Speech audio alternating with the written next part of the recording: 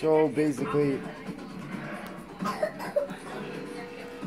after you do the 4 straight up, like this, all around, I then took a 6 and went straight up, all the way around my head, just like this. Just feeling. So you just go higher and higher each clip. So you go in a higher clip, go higher. If you go with a low clip, go lower. And your first clip was a 2. And then you end up with something like this.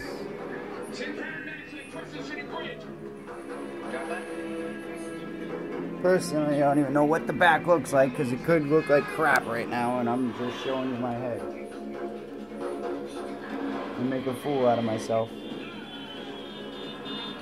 But I did it by the steps exactly the way I felt, so I'm pretty confident that it just looks good, like a normal men's regular haircut.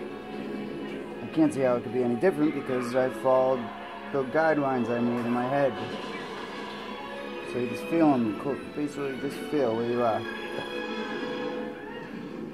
So now, I'm doing the trimmer. So, I did it right here, around my ear.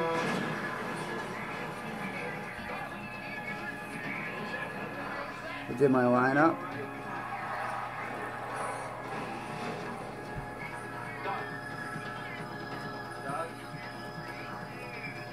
Touch my beard up.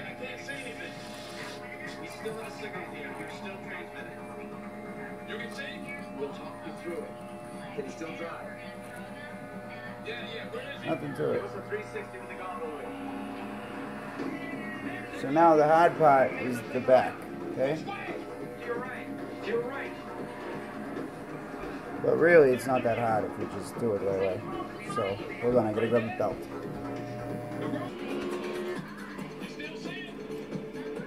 So, take a belt, right?